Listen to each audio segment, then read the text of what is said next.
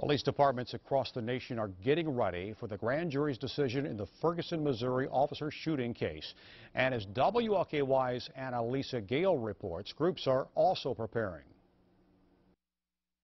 Steve, this is where more than 100 people in Louisville are expected to gather if Darren Wilson is not indicted.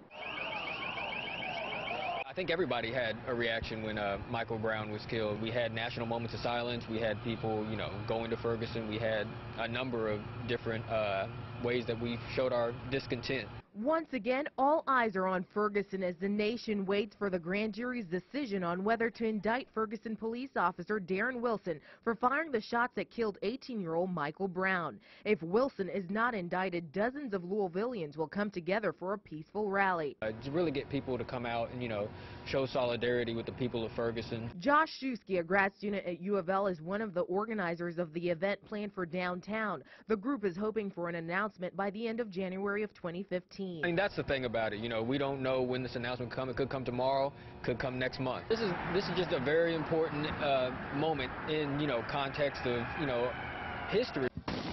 Recently, Attorney General Eric Holder pointed out that he stands by protesters' First Amendment rights, while at the same time making sure that we protect people in law enforcement and that we minimize the chances that any legitimate protest devolves into violence.